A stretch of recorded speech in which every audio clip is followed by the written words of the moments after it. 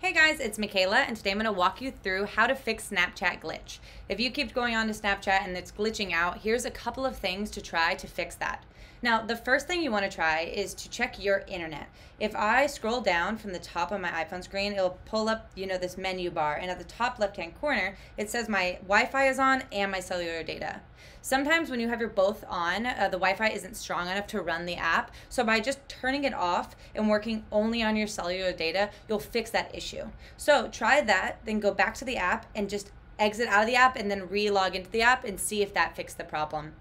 The second thing to try, if that didn't work, is to check and make sure there's no updates on the app that you didn't already do. So to do that, let's go to the Apple Store and let's just type in Snapchat.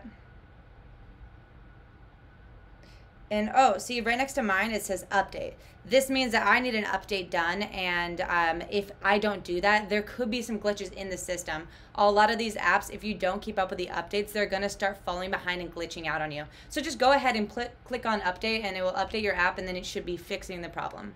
Now, if it doesn't say update and it just says open, that means it's fully updated. So the last thing to check is to just try to reset the app. So if I go out of there and I go to settings, and then I scroll down to general, and then I go to iPhone storage, and then I go down and I find Snapchat, I can offload the app.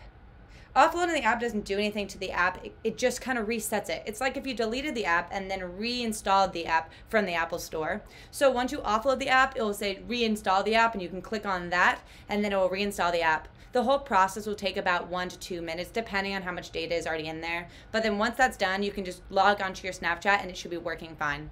If you guys have any questions on that, let us know in the comments below. If not, don't forget to like and don't forget to subscribe.